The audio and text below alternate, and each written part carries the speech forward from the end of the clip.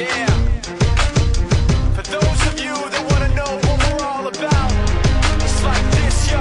This is 10% luck, 20% skill, 15% concentrated power of will, 5% pleasure, 50% pain, and 100% reason to remember the name.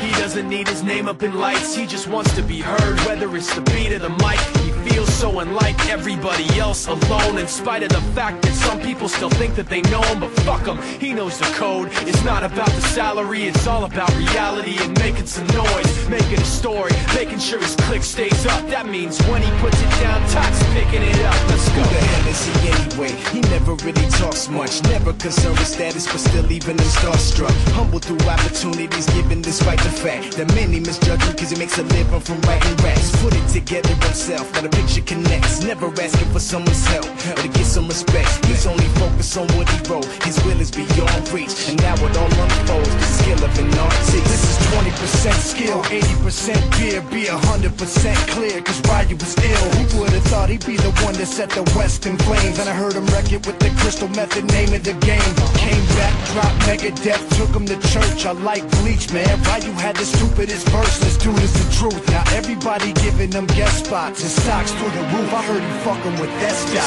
This is 10% luck, 20% skill, 15% concentrated power of will, 5% pleasure, 50% pain, and 100% reason to remember the name. They call him Ryu, he's sick and he's spitting fire. And Mike got him out the dryer, he's hot. Found him in Fort Minor with top, but a fucking nihilist porcupine. He's a prick, he's a cop. The type women wanna be within, rappers hope he gets shot. 8 years in the making, patiently waiting to blow. Now the record with your notice taking over the globe. He's got a partner in crime, this shit is equally dope. You won't believe the kind of shit that comes out of this kid's throat.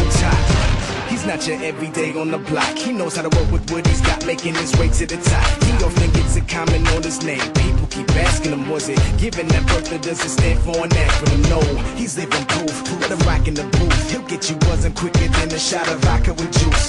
Him and his crew are known around as one of the best, dedicated to what they do and give 100%. Forget Mike, nobody really knows how or why he works so hard. It seems like he's never got time, because he writes every note, he writes every line. And I've seen him at work when that light goes on in his mind. It's like a design is written in his head every time, before he even touches a key or speaks in a rhyme. And those motherfuckers he runs with, the kids that he signed, ridiculous, without even trying. How do they do it? This is 10% luck, 20% skill, 15% concentrated power of will, 5% pleasure,